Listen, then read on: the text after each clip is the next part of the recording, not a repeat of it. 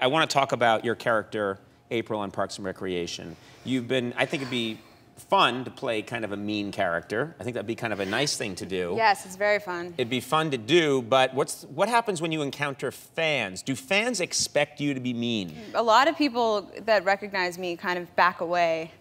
They don't come towards me. They don't approach, they recoil. Yeah, I think because I play characters that are mean.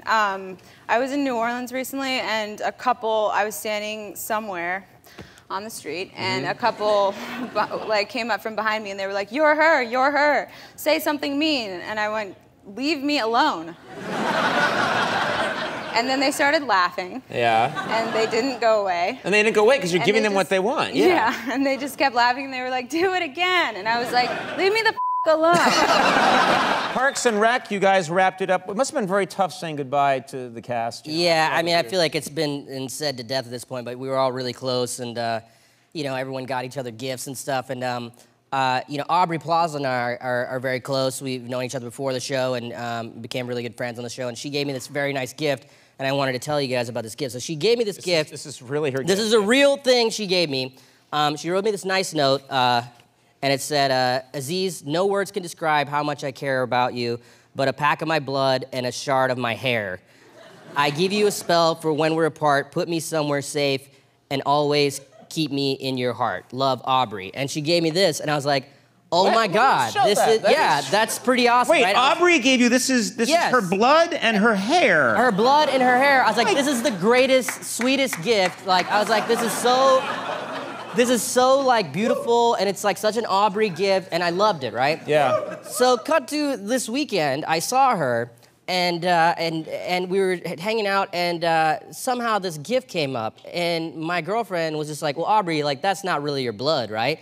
And she's like, no. And I was like, what? That's not your blood? What is it? And I was like, well, I don't know. It's just like some fucking jelly or something. And then I was like, what's the hair? And she's like, that's not my hair. I was like, so what is this then? You just gave me trash? Like, that's what this is? It's trash in a bottle? You've been carrying that around. I've been keeping it in my heart, Conan. I get so much incredible fan art, mainly Ron Swanson. And they have your character, Conan O'Brien, and my character, Ron Swanson, both have a pretty similar hairdo, which in my case, we referred to as the full douche. I don't know what they call it around here. Now we call it the full douche, now that you've just christened it that. Here's a drawing someone did. I don't know how you feel about this one. Wow. It's eerily good Really and good. Disturbing at the same time. The eyes are incredible on that, by the way. It's really good. I get a lot of art that seems to be misshapen at the outset, but then as you settle into it, you realize it's actually it's a photograph. You were talking with Rashida Jones not long ago. My beautiful wife. Your beautiful wife, lovely co-star Rashida Jones, and she showed her high school yearbook photo. And it was just such a great way to sort of get an insight into what someone was like back in the day. And is it though? Yes. Yes, it is. All right. Yes, it is. So I have a feeling you're going to show mine. We have one that we found. Boy. We found your, and I thought maybe you could just tell us a little bit.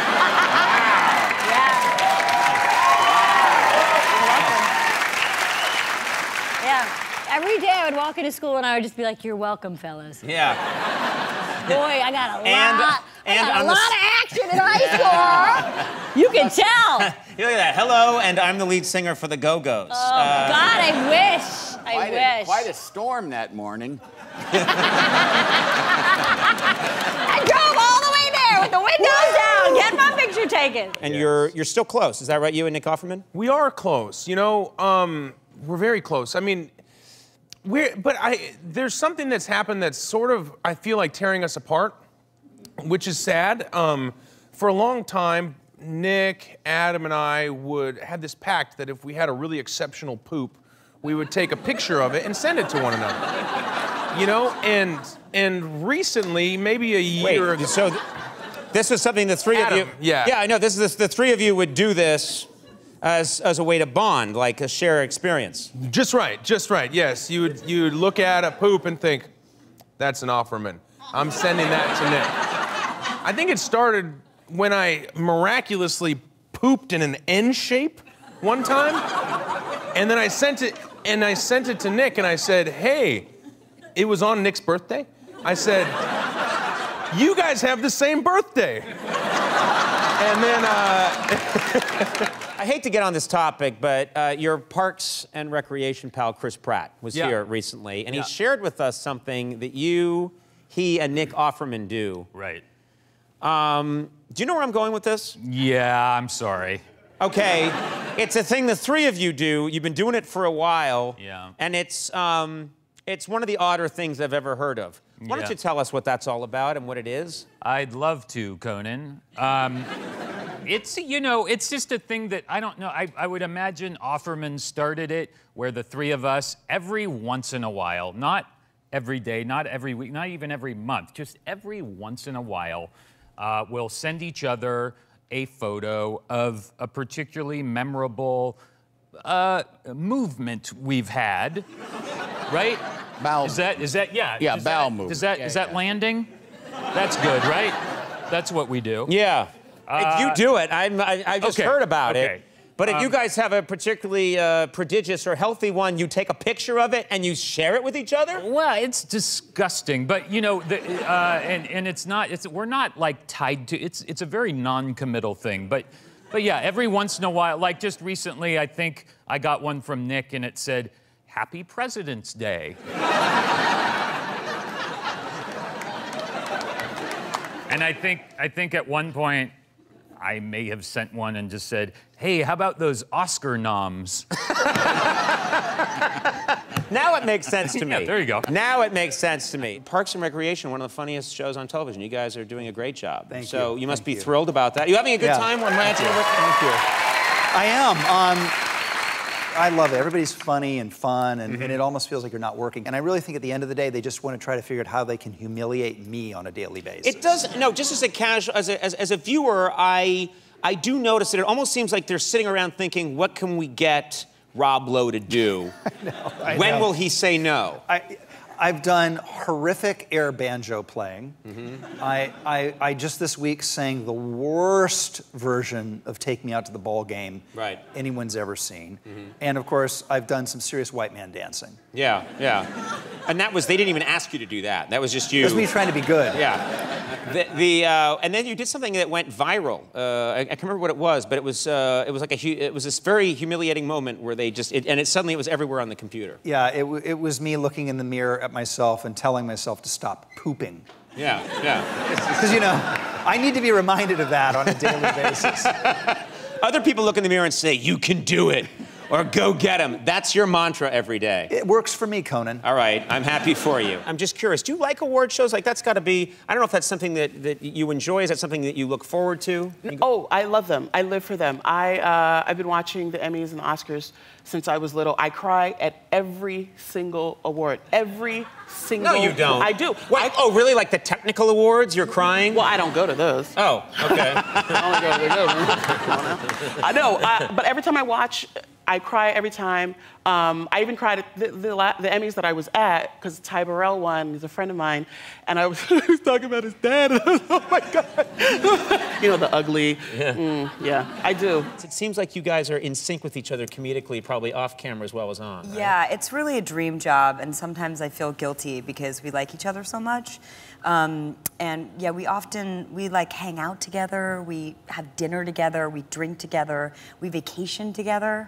It's kind of you go on vacations together. We have, yeah, we have. Me and Amy and Aubrey, we try to do like a girls' weekend. Amy Poehler, Aubrey Plaza, you guys, and what do? You get together and you just hang out? Hang out, we drink a couple drinks, you know, nightlife. No, we usually sit in the bed, all three of us, and watch TV together. The three of you get together and drink and hang out in bed. Amy taught us this game, Mustache TV. Mustache TV. Yeah. How's that work? Has anybody played that before? No, look, see, people know.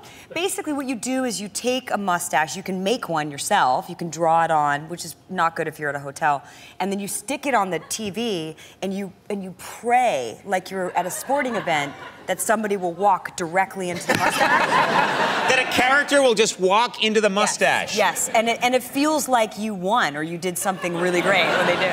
Can you show us how this works? Yeah, I'm gonna put it on our. Yeah, I'm gonna put it on there. Okay. And then I'm gonna get some for all of us. Okay. And you just go over to that monitor where I look sickly. Come back. Okay. I'm just gonna pick random places. This is not staged. And then, yeah. Is that going to ruin our TV? Because that's the only one we can afford here. Well, you might have to get a new one. Yes, we got to take care of that TV. So you can just stick these to your television. Yeah, I mean, be careful. If it's not your own television, I would be careful. Okay, here we go. This is gonna. Oh no, that's maybe a little ambitious. Well, let's see. You could probably paint it in nail polish too, something like that. Okay. Okay. This is gonna be challenging. All right. Can you see that monitor on TV? You can see it? Okay, all right. Can you see it? Well, there's one down here. That's like, there's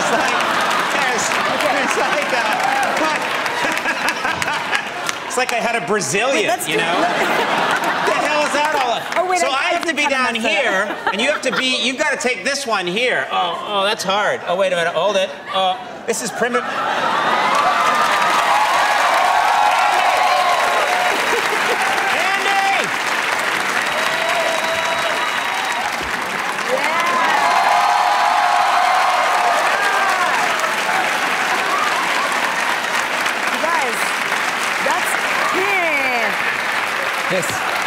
This is the rest of the show, right? Easily the dumbest show. For us, that's really saying something. I want to ask you about a picture that I saw that confused me. You were on the set of Parks and Recreation, and you're with your co-star Amy Poehler, and something's going on. Maybe you can tell us what's happening here. There's a lot of hugging, and then your leg starts to wrap around Amy Poehler, and curious what's going on here. When I hug someone, my legs like instinctively wrap around them. Really? Yeah. When you hug somebody, your leg really does... yeah, not everyone, but it's something that's happened since I was a child. My grandfather used to call me like monkey, and for every Christmas he gives me a stuffed monkey, and he's like, "You're a monkey, you always wrap your legs around." It's just like a monkey reflex thing. Ron Swanson, the character, famously, part of his character was he's a meat lover and believed in meat and the power of just meat eating. That's right. Did that ever get you special treatment in a restaurant, say? Oh, sure, yeah, no. For years, even to this day, when I'm in a restaurant, I will often, the way people will send you over a drink in a bar. Yeah. People send me over a porterhouse. So this is from the... Then you have to hold it up, right? Yeah, thank you. From the gentleman with the briefcase. How was this for your health? Was your doctor okay with all this? It was great for my mood and my pelt. Yeah. Was shiny, but your coat. Yeah. Eventually, my doctor said your artery walls are very thick, and that's not great. No, it's not supposed to be great. No. We want to thin them, so. Yeah. So I cut it, I cut down to like 87% red meat diet. That's an inspiration to a lot of people watching right now. You can do it. If you can get down to 87% red meat, you are a proud American.